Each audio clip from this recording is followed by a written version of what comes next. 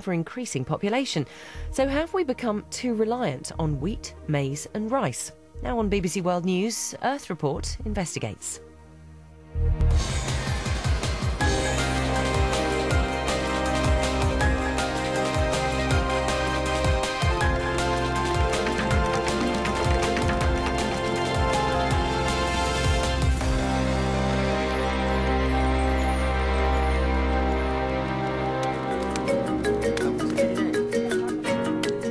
Over the last century, some 75% of crop varieties have been lost, according to the UN's Food and Agriculture Organization.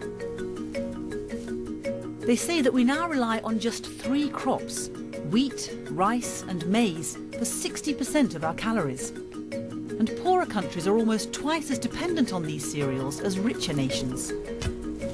But are we relying on too few crops?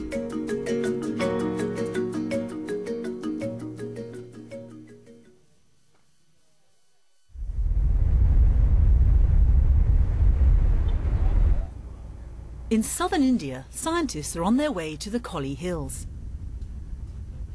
An ancient culture is changing, and these scientists believe that some old traditions point the way ahead out of what they see as a future global food crisis. So this is the Kolli Hills from here? Yeah, this is the Kolli Hill. We are at the base of the hill. Now we will be climbing very soon, and you can see up there where the clouds are touching the hillocks. That is the Kolli Hill. Wonderful. The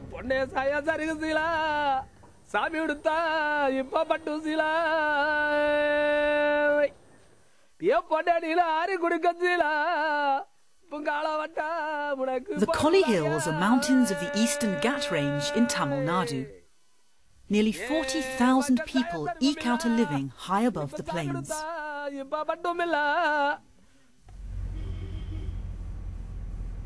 You can see some white lines there, up there. That is a road, when we are winding road. With the 74 hairpin curves. Wow. We'll be reaching 2100 plus feet above. Until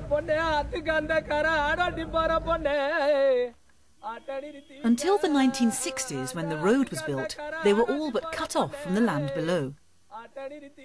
The scientists are going to see the farming families who have been tilling the land for centuries.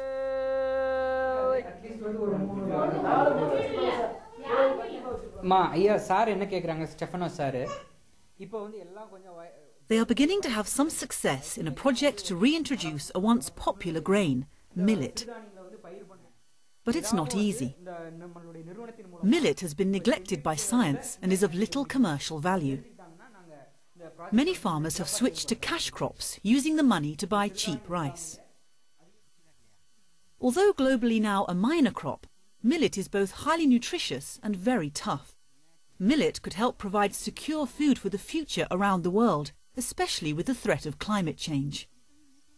First of all, I think the environments are going to become more unpredictable, so we need crops that are going to be safe, therefore food security rather than food production and yield. And then I think we're going to have environments in which those crops that are grown locally, we're going to provide food for more than just that local population. They're going to have to feed a wider range of people. And we can't rely on importing and moving crops around the world indefinitely. I think we have to be more reliant on locally sourced foods. Millet was once the main source of nutrition for farmers and their families in the Kolli Hills. Their forefathers grew much of the area under these crops. This was the only food crop they can depend on. That time there was no communication system, there was no public distribution system.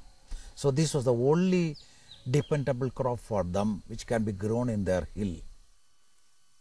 But the experts worry that traditional knowledge of how to grow it is in danger of dying out. If we see the farmer who is more than 50 or 60, he is certainly still, recalling in his memory about the traditional farming system. Whereas when we interact with the younger girls or boys or younger youth, they really doesn't know about the farming system of millets. I would say it's a kind of cultural erosion. Just 4 kilometres from the Millet project, scientist Dr. Balakrishnan from the Swaminathan Foundation is meeting farmers who grow only cassava, also known as tapioca.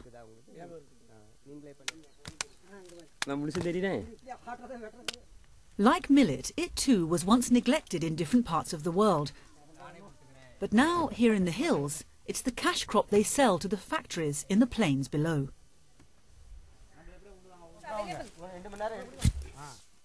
He finds it quite profitable. This crop is making a good living for him.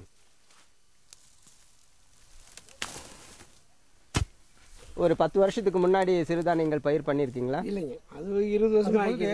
20 வருஷத்துக்கு millet தாங்க விவசாயம். Okay. Only 20 years back they used to grow millets, he says. They've forgotten growing millets since 20 years. அப்ப சொன்னது நான் தமிழ்ல சொன்னேன். சொல்ல மாதிரி வச்சிருக்காங்களா வேற கருத்து? இது வந்து பாத்தீங்களா எல்லாரும் இது மாதிரி பண்றாங்க. Nobody in his village, he says, is willing to go to other crop. Everybody is continuing with tapioca growing.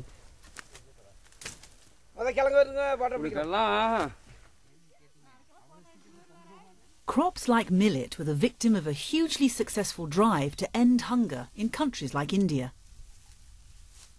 40 years ago, the Green Revolution saw money and resources poured into a few crops like wheat and rice to increase output. Now we have to develop these farmers' rights resource centers is also equally important. Once you develop this kind of 4 banks, the gene bank... Professor M.S. Swaminathan was at the centre of that revolution. But even then he could see the danger ahead in relying on very few crops. He wants farmers to grow a wide range of crops.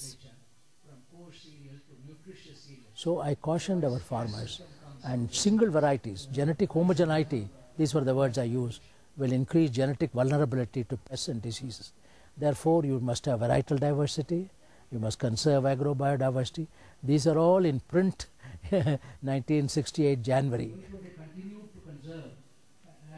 Despite these warnings, the last 40 years have seen the major crops throughout the world mopping up almost all research and development spending. If I'm a government and I say, I'm going to spend $1 million of research on rice, I know I'm going to get some return on it because it's a major crop. So even if I improve the yield by 0.1%, it's going to have a global significance. If I take a marginal crop, which somebody tells me is going to be important in the future, but I've got no evidence for that, and I spend £1 million, I don't know if it's going to produce, even if it produced 10 times the yield, what's the global significance of that? Unless we've got a market for it, unless there's a promotion for it, that £1 million is going to be much more difficult to defend.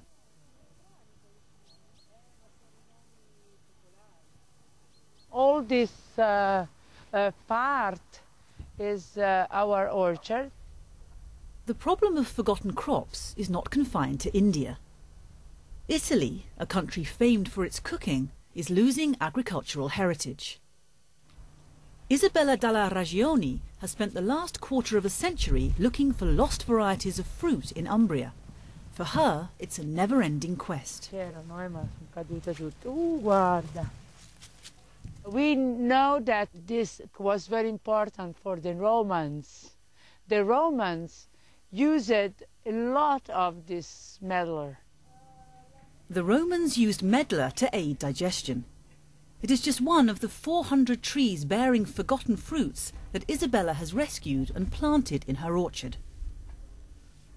It's not only a nostalgic view, because some of these varieties are very good, very, very good to sell, and very good smell, good flavor, and so why to lose? Why to throw away? So they are our past, but also they can be also our future. Diamo. But the question is, how do crops like millets and medlars fight their way back like cassava and get enough investment to be improved, cultivated, sold and eaten once again?